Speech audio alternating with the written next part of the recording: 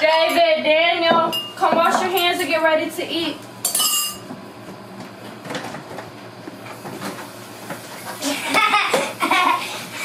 Stop playing!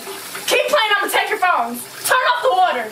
You're not my mom, I have to listen to you. You're right, I'm not your mom.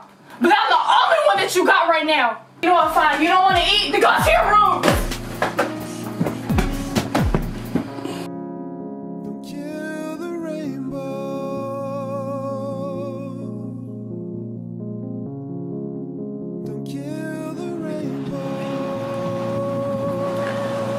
What's wrong, Sierra?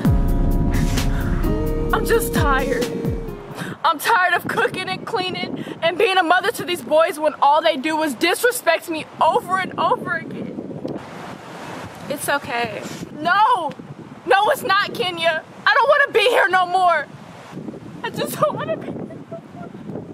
Let's go for a walk.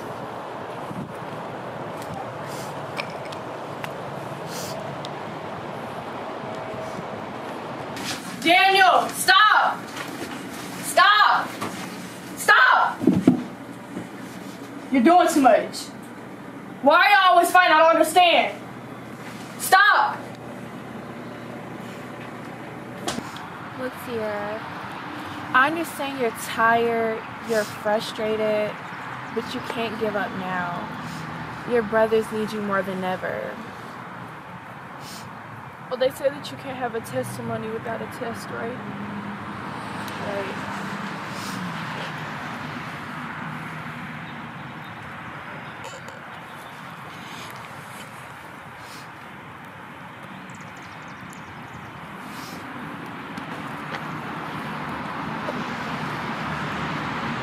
I'm sorry for taking you for granted. I do love you.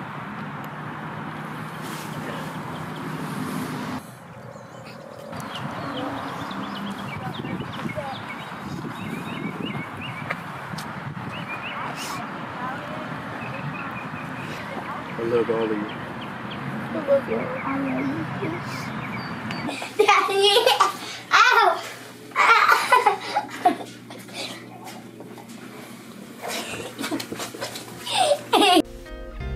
Dear God, it's me, Sierra. I know I haven't been myself lately. The pressure of life just seems so unbearable, and I feel so alone.